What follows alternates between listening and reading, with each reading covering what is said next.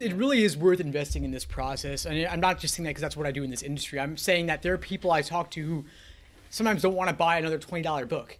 But a $20 book with 10 more exams, if that could get you even a single point more on your LSAT score, which gets you into a better school or gets you more scholarship money, the return on investment on that is huge. You're talking about the entire course of the rest of your career. And so at the very least, you want to get the best books possible.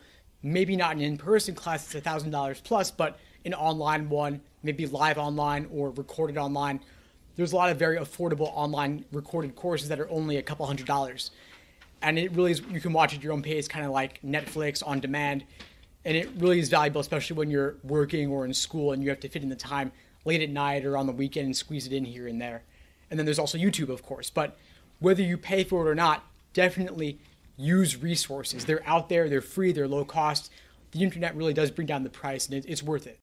Thanks for tuning into the show. Please subscribe if you haven't done so already to be notified of new episodes as I release them. And feel free to reach out if you need anything at all as you move forward with your prep. I'm happy to help however I can. In the meantime, I wish you all the best and take care.